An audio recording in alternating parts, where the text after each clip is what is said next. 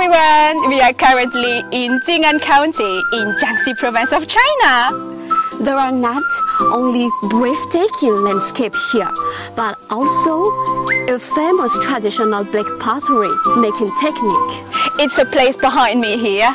It's called Qilin or Jinyao in Chinese. So let's go and experience it together. Go!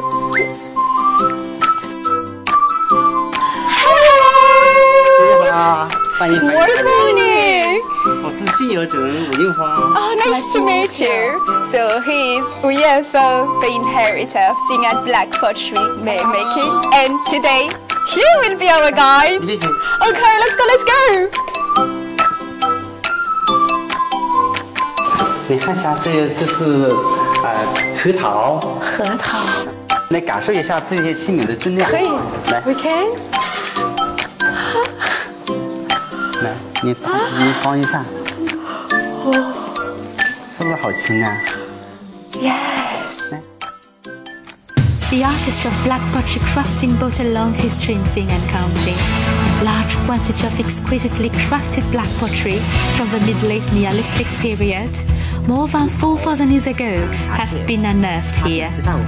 The distinctive characteristic of Jing'an black pottery is its pitch black color, with both external and internal surfaces being black, and the pottery itself is thinner than eggshell.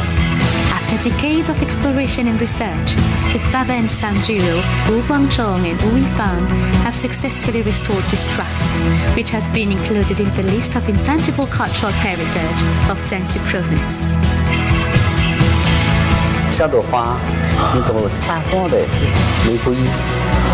你看这里面形成的色彩非常的丰富，从它的点、线、面里面的各种颜色变化，它都是自然形成的，都是天然的草木灰形成的。你们是不是想了解一下？它是怎样做出来的 ？Yes, of course we want. 那我们去工作室去理验一下它的那个往上压挤。哇，吴先生，我们可以体验一下吗？来。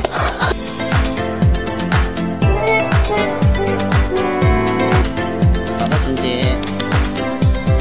好嘞，行，好，把速度加快，对，调节型。 After going through the 5-step, raw material selection, clay processing, clay forming, clay trimming and polishing, black pottery crafting enter the final phase of kiln firing. 哎，吴老师，你看一下我的作品怎么样？这第一次你也能做出这个，非常的优秀了。优秀了。 The shape of tin kiln is a rare ancient purple fired kiln with an egg-shaped dragon kiln with a firing temperature of around 800 degrees.